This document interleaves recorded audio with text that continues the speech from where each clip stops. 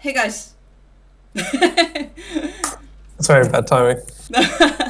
Hey guys, this is Ashley Kang of Horizon Esports, and I'm joined by Bjergsen of TSM after they look forward to playing in the finals of the loser bracket and also have qualified for 2020 World Championship.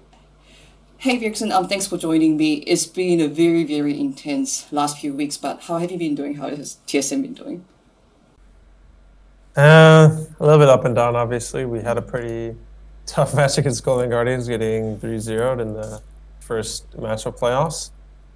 So we kind of had to really buckle down and figure out how we could just get 3-0 like that. I didn't feel like we were that weak as a team, but I think we made some good adaptations and have come back stronger and kind of progressively getting stronger throughout each playoff match.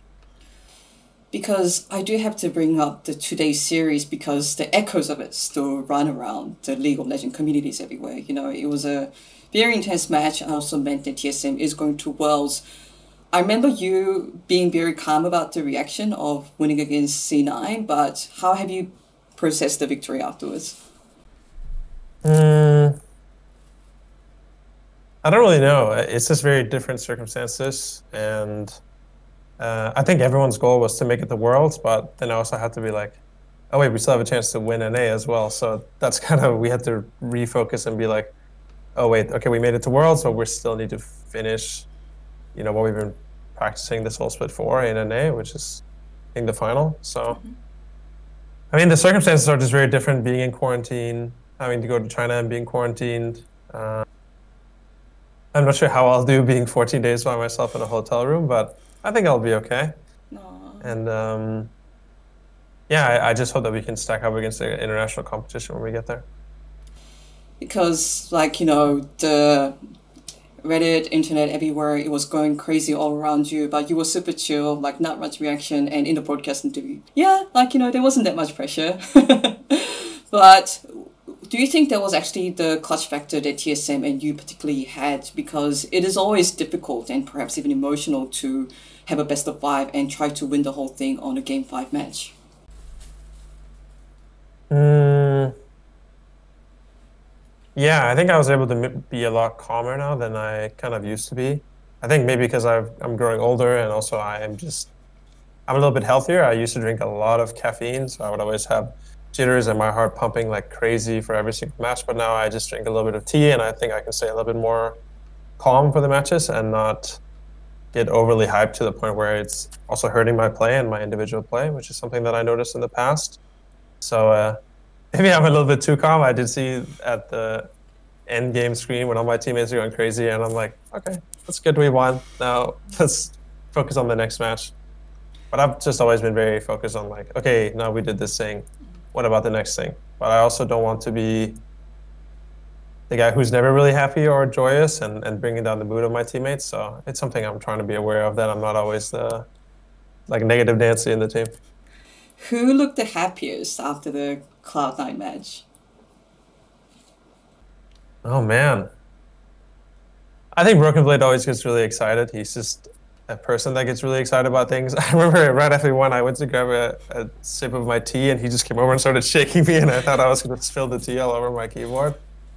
Um, yeah, he talked to me the week before about really wanting to make Worlds and really wanting to make Worlds with me because I thought he played really well in the GGS series. He was really a player that stepped up in between the games and in the games. I mean, he was crushing Hanser in pretty much every game, and yeah, I'm happy that I was able to take him there because he really deserves it.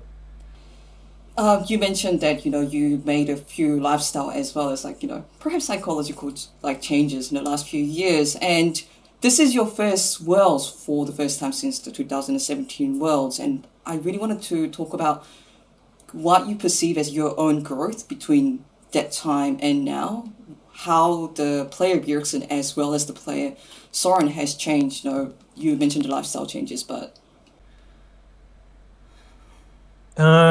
Something bigger that changed going into this year was just my overall health, focusing on exercise, diet, uh, managing caffeine and those kinds of things, just to make myself a little bit more level-headed and able to have more energy. I think that the Bjergsen that went to Worlds in 2017 was pretty much just if I did well in the game, I would communicate a lot and I would kind of carry my team. And if I wasn't doing well, I would kind of shut down and get really down on myself and get really upset about maybe how I played or how other people played. But I think I can stay a little bit more level-headed now and contribute more even when I'm not the main carry in the game.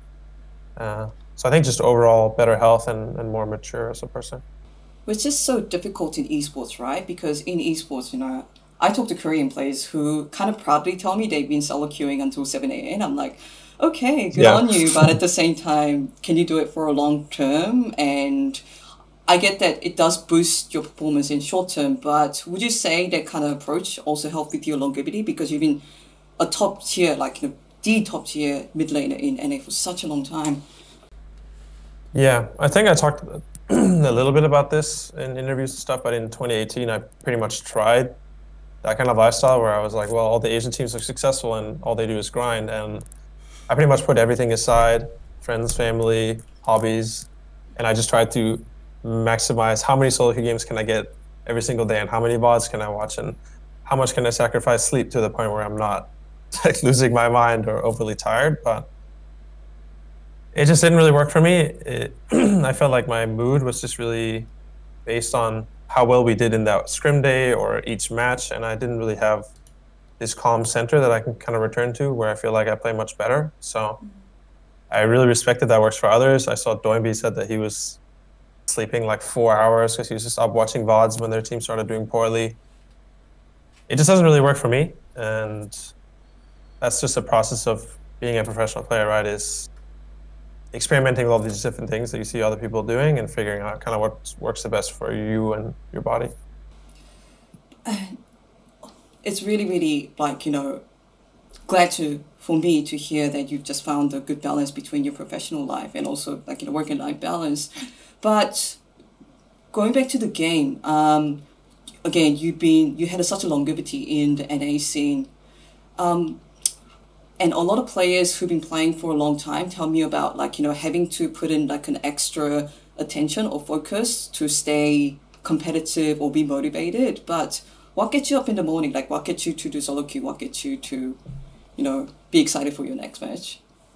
I think I'm kind of lucky playing mid lane because mid lane is just a lot of fun and there's so many champions you can play. So I'm almost always excited to play solo queue and try out a new build or try out a new champion or de-recraft something. I know a lot of veterans, they don't really put in too much effort in the beginning or the middle of the season and they kind of start ramping it up for playoffs, maybe because they don't enjoy the game as much, but I just enjoy the game most of the time and I enjoy playing, and I really enjoy the feeling of the team really clicking and being on the same page and in the game, seeing the game in the same way, seeing the same opportunities at the same time and just really clicking. And that's just what I get a lot of meaning and fulfillment out of. So it's not really too hard to put in a lot of work because I just enjoy the day-to-day of being a pro player. When I work as an interviewer for several regions, I talk to so many like intense personalities. Like for example, I talked to Nuguri, who's just like, happy about every victory he has. It's like, yeah, I did that, like, level 15 tower dive and I killed 3 people and I got so excited, and he just like lives for this day by day game. And then on the other side, I talked to Deft, who is also working very hard on his games, but he just tells me all year long, every single game, I look towards the worlds and that's my focal point. So in between those two extremes, where would you place yourself, Bjergsen? Like, that long-term goal of like, LCS or worlds or like, game by game basis? I think more on the game by game basis because in the past I had that vision of worlds, but then I didn't make worlds twice, I believe. So I was kind of like, okay, now I just need to take it step by step and make sure that we're doing well every week and that we can even make it to worlds and make it to playoffs and make it to finals again. And I think also just a big focus for me has been enjoying my week to week life as a pro player and practice as a pro player, because it's really easy to just be like sacrificing how you feel now to potentially get to worlds. But I've noticed it really leads to burnout if I'm like, yeah, it's okay, I'm really miserable right now, but I'm just gonna put all these hours in, and if we make worlds, it's all gonna be worth it.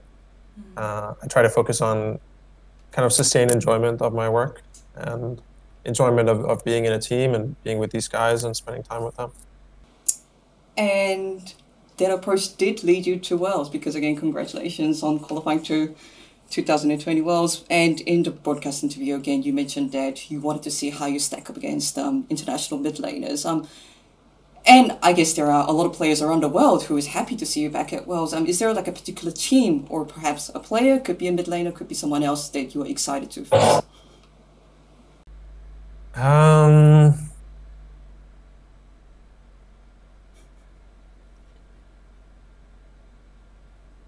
I think a lot of the really aggressive early game teams, like when I watched the LPL final, I would really like to just play in those games because it just looks like a lot of fun playing in those matches where they're contesting every single thing on the map and there's a lot of fights and both teams are opting into these fights and it really just comes down to strong mechanical skill.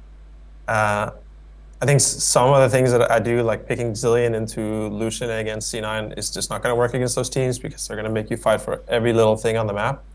And a champion like Zilean is not that strong early game to really do that. So whether that's going to be in a match or a scrim, I think that's a game that I would just really enjoy playing in. And so I would like to play against those really hyper-aggressive early game teams. Mm-hmm. I had to ask, what are some particular mid laners that you might be interested to face? Because I know there's several other mid laners might have quoted you. Like last time we talked at Rift Rivals, you mentioned BDD. In test, obviously, Knight is a very hyped up LPL player, and everyone's talking about Showmaker. And oh yeah, finally the Scrim Showmaker is showing up on stage. So if any player pops up in your mind, I'd love to hear it. Honestly, all of those players. I think Knight has been playing really well. I watched him play Lucian, and his Lucian team fighting was a lot better than mine, and mine has really improved since watching him play. Showmaker has been playing super well this split and this year. I was really happy to see BDD playing Zilean after I played it. I haven't talked to him about it, but it's just nice seeing other people play this champion that I've been one of the only players to play for a long time. And I believe he was playing it either last split or last year as well with pretty good success. So yeah, not really one player that stands out, but I just kind of play against all of them, honestly. Okay, I'll be really looking forward to 2020 Worlds, and thank you so much for this interview. One last question. So TSM will be heading to Worlds, but some players may not necessarily make it to Worlds. For example, I remember talking to Sven at C9 earlier in the split, and he told me how much Worlds meant to him, and he won't be there at World stage. And I watched it LPL, FPX and IG just dropped out, and so many players came so close to playing the international match but didn't make it. Do you have anything to say to those players, because perhaps you've been there before? Oh man. Yeah, I think hearing that just makes it feel like even more of a privilege to be able to go and to be able to play. And more grateful that we were able to make it. I don't think anything I really say is going to make them feel better, because I know that it just sucks and it really hurts watching Worlds when you're so close to making it. I think I've been one game off of making Worlds, maybe the last 2 years, or at least last year we were just one game off of making it. We got reverse swept actually. Yeah, I think it's just about setting your sights forward and looking at what you can do next year to kind of do better and make it there. It can be really painful to watch those international competitions when you feel like you should be there, or maybe you were performing well enough to be there, but just things didn't click out, or you just didn't perform well on that specific match.